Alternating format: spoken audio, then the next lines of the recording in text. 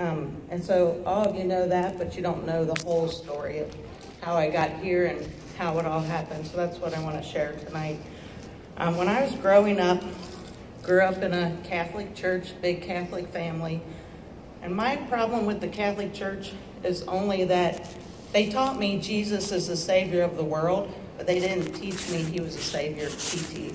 It was never a personal relationship. We didn't read the Bible. We didn't study anything about in it. I should have brought it. My father just passed away this year, and I got the family Bible.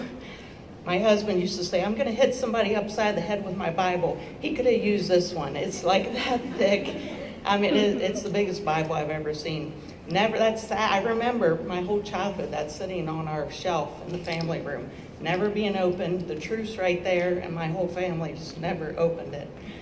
But I heard, stories of David and Goliath, Noah and the ark, Daniel being thrown into the lion's den. But it wasn't until I was 26 and became a Christian, started learning Sunday school classes and reading the Bible and learning what it was all about, that David went up against Goliath after many of the king's mighty warriors had failed and were killed by him or things like that. He had the faith, though he knew God was in the battle. He went up against him, this, 12-year-old boy. And also, like Daniel, I didn't know that he was thrown into the lion's den because he refused to worship the king and stayed faithful to God. So stuff like that I started learning, but I still question, how did they have that faith? How did they know that God was with them and was going to protect them? How could they go through all those difficult situations? So, and I don't have to go back as far as them, to the Old Testament. My husband, Buzz, we were married in 1983. He was in the Air Force. We were in Tampa. And that's where we both became Christians. That's a whole other story for another night. It was 5 years he was a Christian before I became a Christian. Almost got divorced. So that's, like I said, that's a whole other story. But he got out of the Air Force after 6 years. Got on with civilian contractors. They sent him out to Phoenix, Arizona. So we're out there. We got into a big conservative Baptist church, learned about Awanas and things like that. Had 3 of our kids were in Florida. 2 of them were out there. But anyway, we lived on the northwest side of Phoenix. He worked on the southeast side. And it was an hour commute. If you think of the LA freeways, that's what the Phoenix I-17 is like. It's a parking lot. He commuted an hour each way in this parking lot, just horrible. Well, eventually we sold our house, moved to the Chandler, Arizona. He was 5 minutes from work, and he got laid off.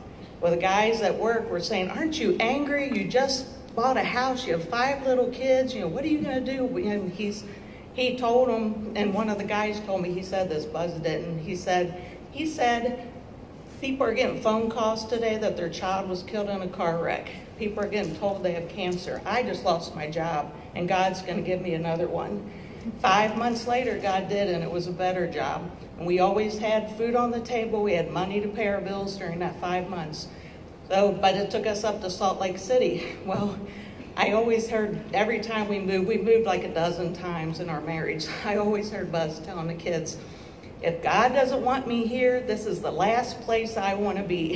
He might be taking us there to meet one person who he's going to use us in their life, or he's going to use them in our life. He told them that every time. And one time, I think it was leaving Phoenix, Patrick must have just studied about Jonah in Sunday school. I heard him telling his little brother, you don't want to be swallowed by a whale, do you? So Buzz's message was getting through. Yeah, we're going. But in Salt Lake City, out there, we were on a cul-de-sac with 7 houses. Most of them were Jack Mormons, not practicing the faith. We took 3 or 4 kids every week with us to Awanas. And he used us in so many ways out there. One of the parents of 2 of the girls, the father, he became a Christian, got baptized in the church there. And one of his daughters, now today, she's 26, she's married to a youth pastor and serving in a church. So I get emotional just thinking about it. But from Salt Lake, there were other Mormons that wanted us out of there, so it wasn't all pleasant. But we ended up we asked his company, he actually found a job back in Florida. And we asked his company, they said, what do I do to keep you? And he said, transfer us to Florida. We wanted to get back east, all our families here. So they transferred him back to Florida. We were in Winter Springs, right outside of Orlando. I always say the happiest place on earth, so. But he got promoted to a project manager after before him, 2 of them got laid off. Well, the general in charge of the project said, if you lay Buzz off, I'm shutting down this program. No reason in the world for them to shut it down. It was a multi-million-dollar program paying his measly salary. Not that he was getting that much. But they laid him off 15 minutes after he walked in the door, getting laid off, his phone rang.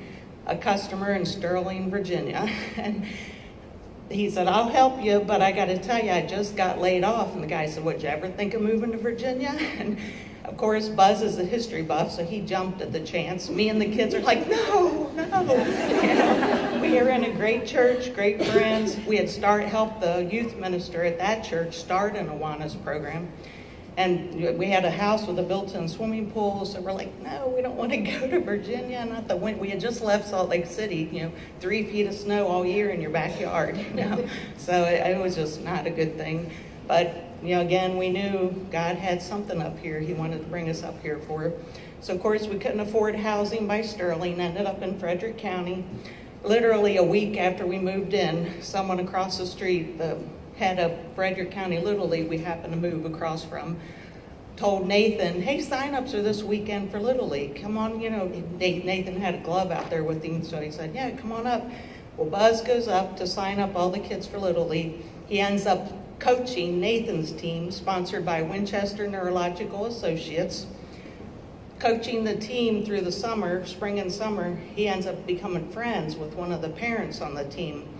And didn't find out till months later that he's a neurosurgeon on the practice a member of the practice that sponsored the team. So you fast forward 2 years later, 2006, I'm in the emergency room with headaches that won't go away. The emergency room doctor says, had any stress lately? I'm like, I homeschool my 5 kids. I just started a part-time job recently. My mother-in-law was just here for 3 weeks. Nothing unusual. So she does a CAT scan and she comes back in. She goes, I got good news and bad news. She goes, the bad news is you got a mass on the right side of your brain the size of an orange. She goes, but the good news is your mother-in-law's off the hook. So we laughed. And she goes, well, the next step's a neurosurgeon. Do you know anybody? And Buzz goes, we're friends with Jim Chaddick. She goes, I'll go call him. He's a good one to know. She leaves the room and we look at each other and go, well, now we know why God brought us up here to Virginia. He had a reason. Well, it was stage 4 cancer. I had to do 6 weeks of chemo and radiation, followed by a year of chemo, which they said I wouldn't live that long. I had 4 months to a year was my prognosis. So I told Buzz, after the 6 weeks, the average cost of a month of chemo was $22,000. After my insurance, I had to pay between $700 and $800. And so I told Buzz, I can't do it. We don't have $700 extra a month. He goes, if God wants you to do it, he'll provide the money. So I did the 6 weeks, which we put mostly on credit cards. But then he did, God provided. 1 month, Buzz got a bonus almost to the penny that I needed for chemo that month. And he had never gotten a bonus from this company before and didn't after that either. But my dad, I was retired. He sent me about $3,000 to cover, 4 months or so.